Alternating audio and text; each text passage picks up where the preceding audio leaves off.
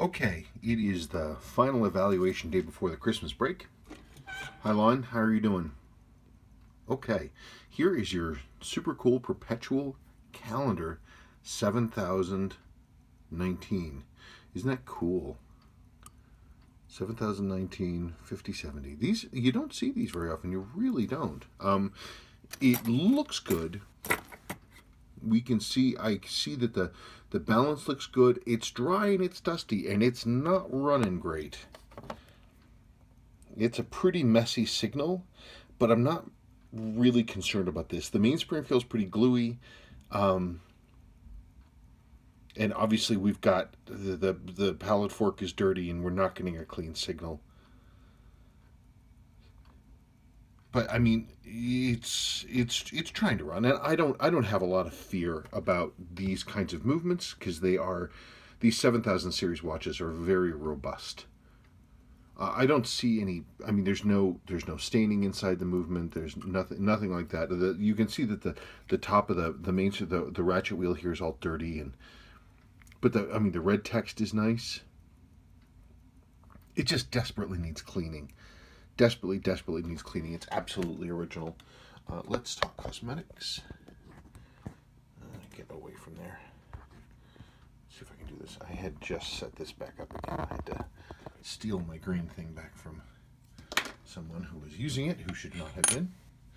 Okay, let's talk cosmetics. Come on. Okay. The sun can be in here. Hang on. There we go. Okay, let's talk cosmetics. Like I said, the watch actually looks bright and clean. We have the nice red text in here, and yeah, it looks fine. No servicing marks inside the case pack that I see. These are such cool watches, and they really aren't seen very often. They were sort of a novelty piece at the time, sort of a calculator watch to allow one to do long-term calculations of day and date by moving this inner wheel around. I've never honestly really played with one too much. There's that, your date quick set. And there's your day quick set. Oh, stop it. Yeah, it's fine. Cool thing. Anyway, it just needs a service. The rest of this stuff is not really that big of a deal. Crystal is worn. I'm going to have to look up a crystal for this, but overall, it's nice. Look, the dial is clean. And it's got this H-link bracelet, which is cool. It'll be nice when it's done. They're cool watches. All right, nice conversation piece. All right, well, you let me know if you want to go ahead. I don't see anything functionally. I think it just needs a cleaning, and it needs a case rebuild with seals.